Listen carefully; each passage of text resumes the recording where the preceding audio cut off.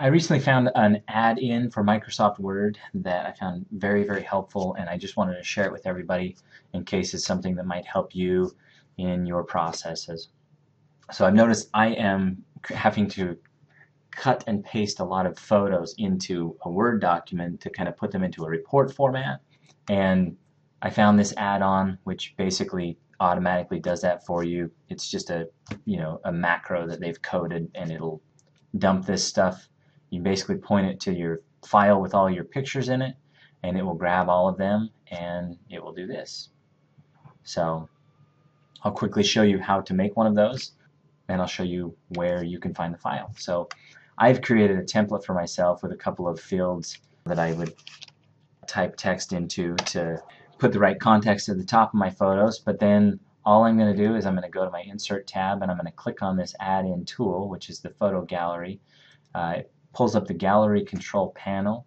When the panel first opens up, this will probably be empty. Once you've used it once, this will be full because you have set the source folder. So I'm going to go ahead and set the source folder for the folder that I want to point this to, and hit OK. You may notice that that refreshed a little bit. So I've got about, I don't know, 20 photos in there, and all I have to do is hit Add All, and then you may want to look at your configuration for your formatting. It'll let you choose how many photos you want in each row.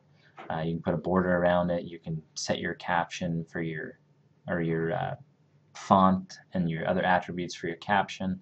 I think when you first run this, it by default will include the file name in the caption. I like to turn that off, and then also by default the sequentially numbering images is turned off, so I like to turn that on. And that way it'll number each one of your photos, and if you want to reference them in your documentation, you've got those numbers there. So that's how I like mine set up. Again, I've got all the photos in the published list, and all you have to do is hit create that. This is just going to tell you, hey, just relax, this might take a minute. And then depending on the speed of your processor, whatever else you may have running on your computer, this could take a little while. Alright, and then once it's done, it's going to have your file names or whatever there. You can edit your captions so you can put some context, add some context to your photos, but as you can see, it's just created a table, and it has dropped photos and captions in for each one of the photos that you pointed it to. Now, I found this on this guy's website. It's gregmaxey.mvps.org. I guess I'll scroll up, but you'll have to scroll down to the bottom of the page. The download is right there. He's offering that up for free. You don't have to purchase anything. Obviously, they don't mind it if you donate something.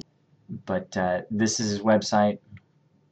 There's some good information on how to use it and how to download it. When you download it, it's going to drop a zip file wherever you download it to. So you need to navigate to that zip file. You need to right click and hit extract all, and then once you've extracted everything, it's going to give you a folder. So navigate to that new folder, open that folder. Inside the folder there's going to be an executable file, the .exe. If you double click on that, it will install or run the file for you. If Windows or Word is open at the time, it'll tell you to close it, and then when you reopen it, you'll notice that the add-in will be in your photo gallery. Now, be mindful that files of this type could cause damage to your computer. They could carry viruses and other things like that, so take the necessary precautions, run it through your IT department, whatever you need to do. But this definitely helped me in my processes. Hopefully it will help you.